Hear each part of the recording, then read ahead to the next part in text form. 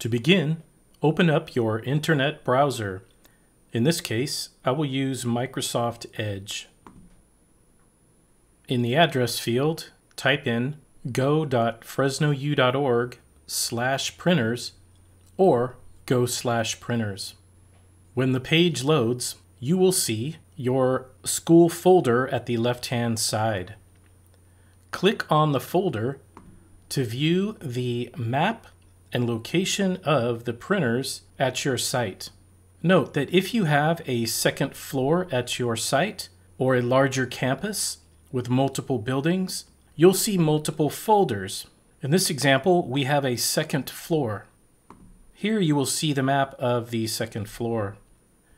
In order to install a printer, you can look on the map and find the icons of the printers and see where they are located. Also, you can scroll down to the bottom of the page and you'll see a list of available printers and their locations. You can install by clicking here, or you can install by clicking on the printer icon located on the map. Then click Install Printer. At this dialog box, you will see the option to set this as the default printer. Check the box if you would like it to be the default. Otherwise, click Yes to install.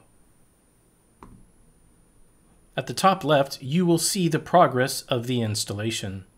When completed, you will see a notice stating that the specific Ricoh printer has been successfully installed. Click OK. Remember to note the name of the printer. Then, when you are inside a printable application and you go to Print,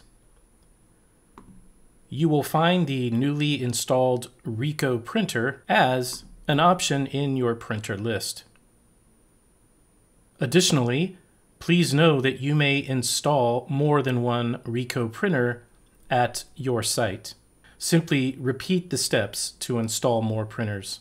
If you have trouble or need support, as always, please create a support ticket at go/support or go.fresnou.org/support.